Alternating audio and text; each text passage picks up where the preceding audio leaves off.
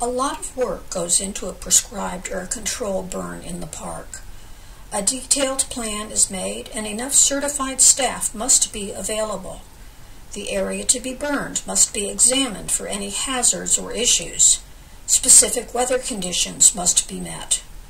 The burn boss then briefs the staff, splits his or her team into crews, and gives out assignments. A test burn is done to double-check conditions and equipment, and if all goes well, the group starts dropping fire along a line in the designated area. The fire is closely watched and watered down if it spreads too quickly or out of the chosen area. After the fire, crews are careful to mop up or put out any burning or smoking material which could be a threat to the control lines. Staff then watches the weather and checks the burn area until the fire is completely out.